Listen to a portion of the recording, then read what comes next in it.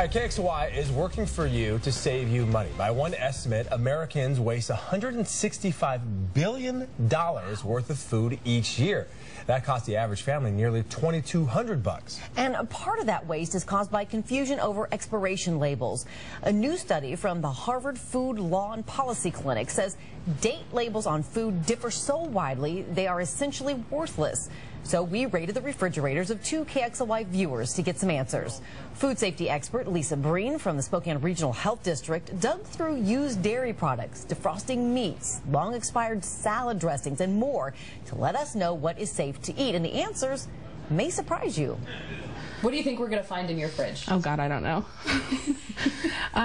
You will find things that are expired, probably things that should have been thrown away. I'm definitely, I look at the dates. And so if it does say used by, I go by that date and I will throw it out. He doesn't.